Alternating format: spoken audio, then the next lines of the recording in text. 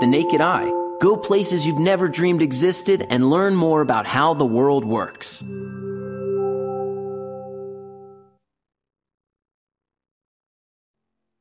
Let's start our journey at a coral reef.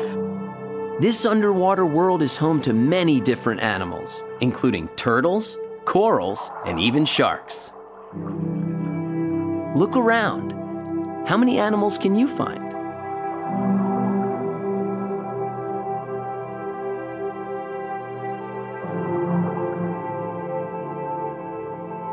You found a clownfish.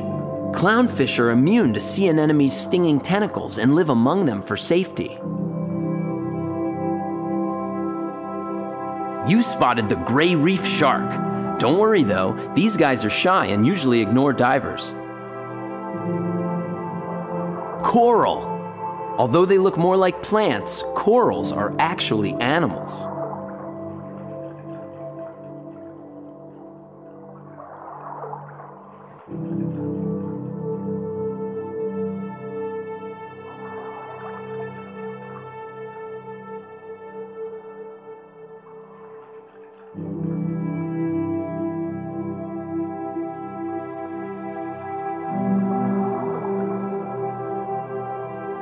Reefs like this one are filled with marine life, but not everything in the ocean is visible to the naked eye.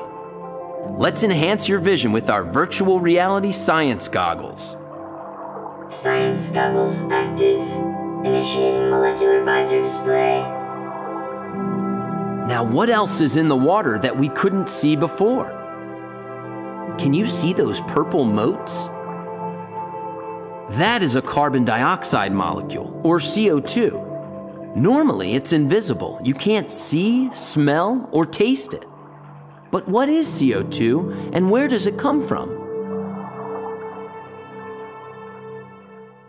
Take a deep breath in. Now, breathe out. You've just produced carbon dioxide.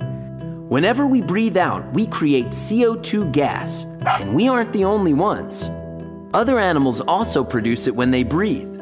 In fact, all animals make CO2. This is what is known as regular CO2. When we breathe, we produce an amount that can be regulated by the Earth's natural systems, like plants that breathe in CO2. But today, carbon dioxide is produced by more than just humans and animals. It is also made when fossil fuels, like gasoline, are burned to power vehicles like cars, trains, planes, and boats. Fossil fuels are also used by power plants to make electricity, which we use to power our cities.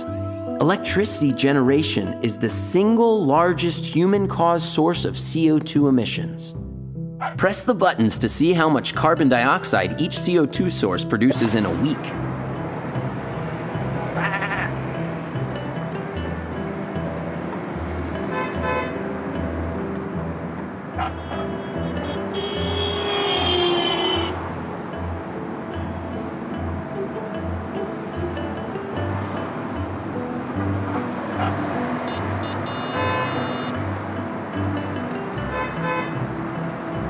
Combined, transportation and power plants create much more carbon dioxide than the Earth's natural systems can recycle. We call this rampant CO2 because there's too much of it and it's getting out of control.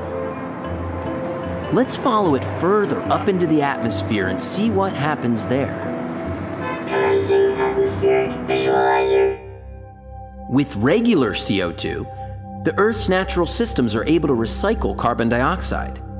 But about half of all the rampant CO2 lingers in the Earth's atmosphere. Here it forms what scientists call the heat-trapping blanket. Initiating blanket visualizer. It's not an actual blanket, but so much rampant CO2 builds up in the atmosphere that, like a blanket, it traps in heat. I bet you're wondering, if the atmosphere only absorbs about half of the rampant carbon dioxide, where does the rest go? There's just too much of it to be consumed by plants, trees, and forests, so it ends up being absorbed by the ocean and other bodies of water. Let's return to the coral reef to see how the rampant carbon dioxide is affecting the ocean.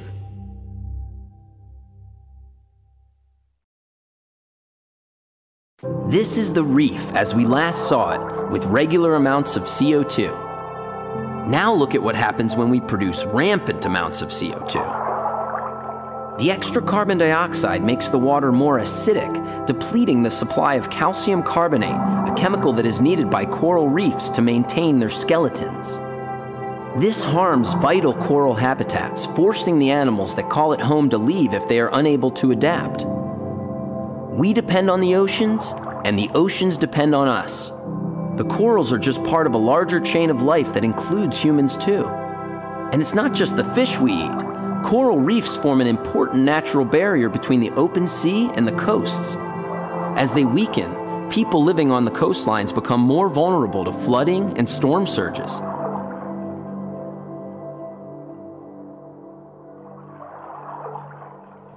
Now that you understand the science, it's time to take off the science goggles and take action.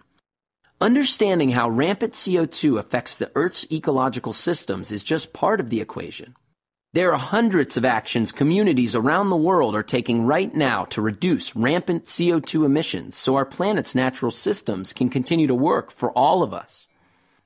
Now that you know how the science of climate change works, you can see why action is so important. Share the science so others can defog their science goggles and take action too.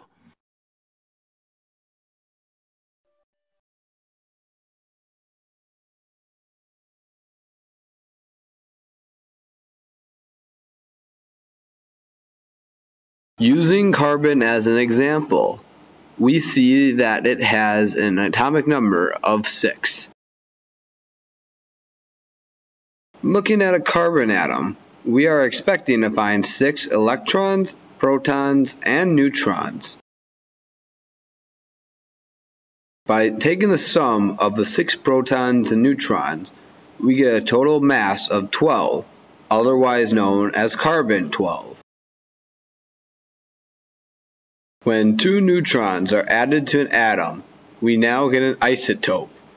We can determine the isotope by taking another count of the total protons and neutrons. This time we notice we have 14, otherwise known as carbon-14. If you want to go over this again, click the repeat button. Otherwise, head back to the home menu to explore a different concept. Welcome. Please look around and choose a topic you want to learn more about. Using a mass spectrometer, we're going to carbon date this sample. Click again to continue.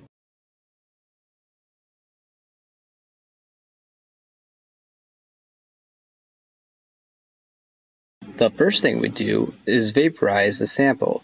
This way we can individually examine each atom.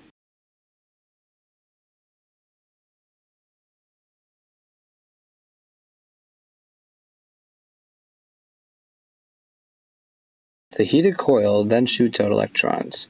These electrons ionize the atoms going through, giving them a positive charge.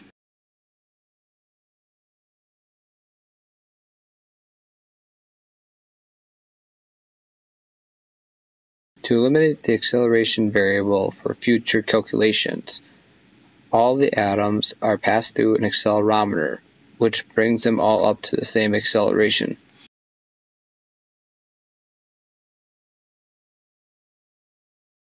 The atoms now pass through a set of magnets. Depending on how heavy they are, the less they will bend. This means the carbon-14 atoms will bend a lot slower than the carbon-12 atoms.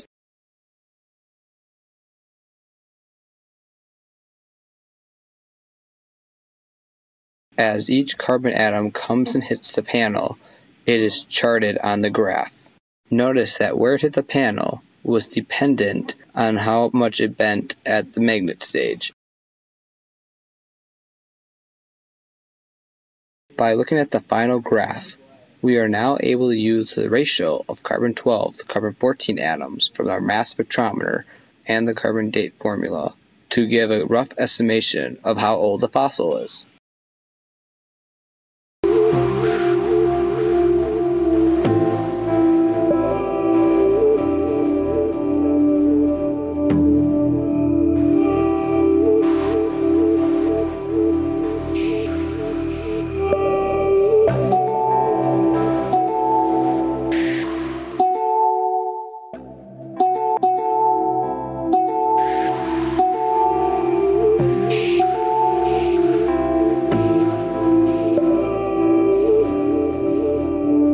Excellent.